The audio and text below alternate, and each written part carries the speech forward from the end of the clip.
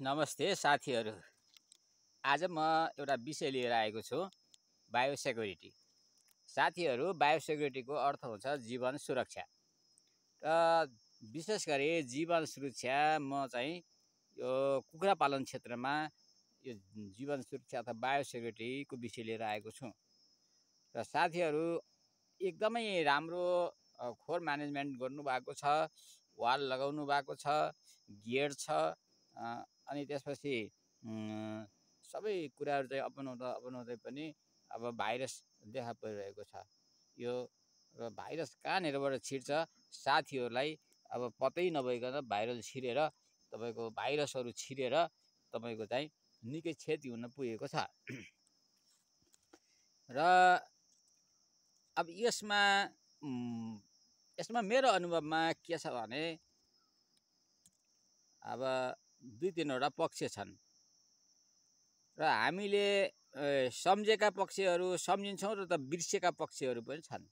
र बिर्सेका पक्षहरू के छन् भने हामीले पानी भरेर उरेर अब पक्षीहरू भनौँ कुखुराहरूलाई खुवाउँदाखेरि अब वन्य पक्षीहरूले जुठो हाल्ने अथवा खोर वरिपरि वन्य पक्षीहरूले दिशा गर्ने, बिष्टी गर्ने, अनि त्यो जुठो परेको पानीबाट पनि भाइरस चाहिँ तपाईँको चाहिँ जान्छ र अनि त्यो बिष्टी टेकेर तपाईँको खोरभित्र जाँदा पनि त्यो जान्छ। र हामीलाई के लाग्छ भने आखिर त्यो त कसैको खोरमा त मैले भगेरा भित्रै छिर्ने गरेको पनि देखेको छु। यो भगेरो भित्र छिरेर के भयो त भन्ने साथीहरू पनि छन्, अथवा बोइलर हाल्दाखेरि त्यसमा सँगसँगै लोकल मिसाउने साथीहरू पनि छन्। र ती साथीहरूलाई म के भन्न चाहन्छु भने बोइलर हाइब्रिड हो, हुन त लियर्स पनि हाइब्रिड हो, र अब कतिपय लोकलहरू पनि हाइब्रिड बनेका छन्। र यसमा के हो भने सबैभन्दा मुख्य हाइब्रिड भनेको बोइलर हो। र बोइलर भन्दा लियर्स बलियो हुन्छ, लियर्स भन्दा लोकल बलियो हुन्छ, लोकल भन्दा तपाईँको चाहिँ वन्य पक्षी बलियो हुन्छ। र जुन पक्षी बलियो हुन्छ त्यसैमा रोगको भण्डार धेरै हुन्छ। र उसलाई रोग त बिरामी छैन नि त, अनि कसरी आयो त भन्ने प्रसङ्ग पनि हुन्छ, चल्छ कताकति। र त्यो बिरामी हुनु पर्दैन। र जोसँग बढी इम्युनिटी छ, रोगसित लड्ने क्षमता छ, अनि त्योसँग चाहिँ रोगको भण्डार हुन्छ। र त्यो चाहिँ रोगसित लड्ने क्षमता भएको कारणले त्यसलाई केही गरेको हुन्न, तर भाइरस त्योसँग हुन्छ, ब्याक्टेरियाहरू त्योसँग हुन्छ, र उसँग रोगको विरुद्ध लड्ने क्षमता भएको कारणले ऊ बिरामी देखिन्न। तर त्यो चाहिँ बोइलरको खोरमा बिष्टीको मार्फत अथवा जुठो पानी मार्फत अथवा आफै त्यसको पहुँच भयो भने त्यो रोग पनि भाइरसहरू ब्याक्टेरियाहरू पनि सँगसँगै जान्छ। र जुन त्यो हाइब्रिड हो त्यो हाइब्रिडमा इम्युनिटी हुँदैन, र उसित जति हुन्छ त्योसित इम्युनिटी हुँदैन, र त्यस कारण चाहिँ त्यो इम्युनिटीको कमीको कारणले त्यसलाई आक्रमण गर्छ, रोगले आक्रमण गर्छ, भाइरसले आक्रमण गर्छ, र बिरामी हुन्छ साथीहरू। र यो त भयो चाहिँ हामीले बायोसेक्युरिटी अपनाउँदै अब एउटा लुप होल चाहिँ त्यो बायोसेक्युरिटीका त्रुटिहरूको लुप होल चाहिँ बारेमा कुराकानी गरेँ। र अर्को पक्ष के हो भने बायोसेक्युरिटीको अर्को पक्ष भनेको भ्याक्सिनेसन हो। र यो भ्याक्सिनेसनको सन्दर्भमा अब कोही साथीहरूको कन्सेप्ट कस्तो छ भने अब भ्याक्सिन लायो भने कुखुरा मर्छ, त्यस कारण हामी भ्याक्सिन लाउन्नौँ। यो साथीहरूले धेरै भने पहिला मैले भ्याक्सिनहरू चाहिँ सहयोग गर्दैथे, अथवा भ्याक्सिनहरू सप्लाई गर्ने आदि इत्यादि गर्ने गर्थे। र अहिले चाहिँ तपाईँको भ्याक्सिन चाहिँ धेरै लाउने गर्दैनन्।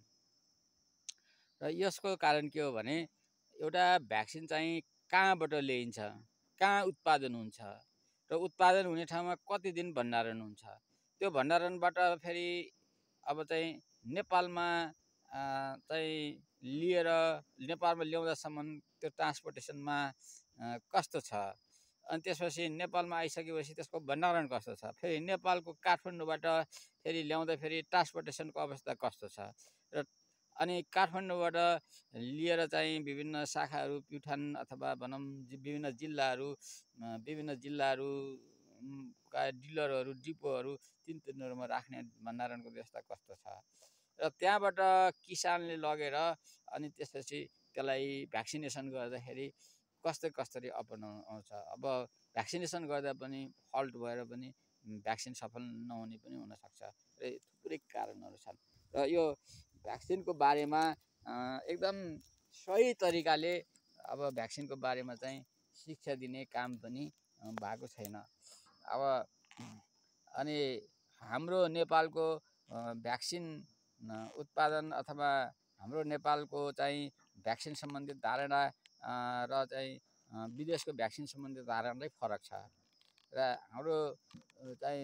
हाम्रो नेपालको भ्याक्सिन 5 डिग्रीभन्दा तल चाहिँ राख्ने भन्छ, 5 डिग्री फ्यारेनहाइटभन्दा तल राख्ने भन्छ।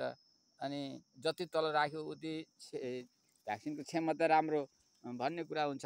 अनि विदेशको चाहिँ 2+8को कुरा हुन्छ।